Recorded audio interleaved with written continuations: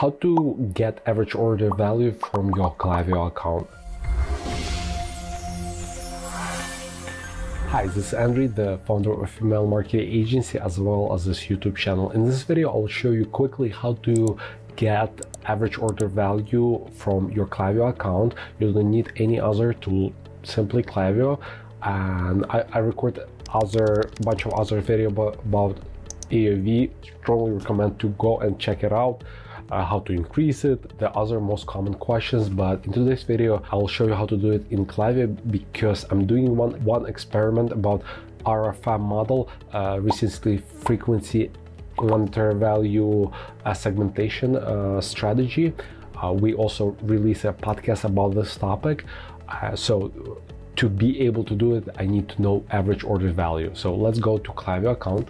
So here's my Klaviyo. Go to list and segments. So let's create, I care only about 1 year average order value. So I'll do segments, placed order at least once over the last 365 days.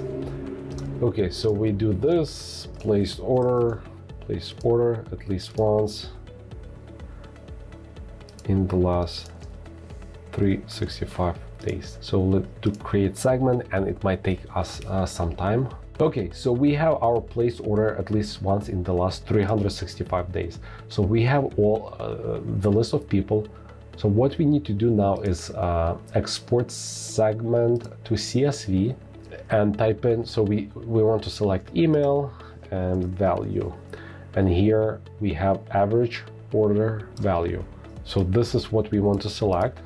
Please disregard this is just sample data, don't think it's $72.72. So average order value, start export. It might take some time since depends how big is your list. In this case is a 82,000 profile, so it might take a while to export, but after that we'll know what is the average order value for this customer, for this store, for the entire year. Okay, so the list was exported. Now what we need to do is to open that list, select the entire column and see the average order value. So perfect, so we have average order value, and we can select column B, and as you can see, sum, average, minimum, maximum count. So what we need to check is what is our average order value is 89.14.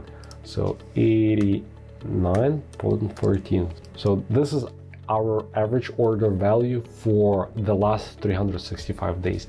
If you want to define for last month, last week, you use the same method, same step, but you just pick different time frame. In case you have any additional questions, feel free to leave them under this video, and I'll be more than glad to answer them. Hey, this is me again. Please subscribe to our YouTube channel because it helps us to grow and produce more valuable content for you.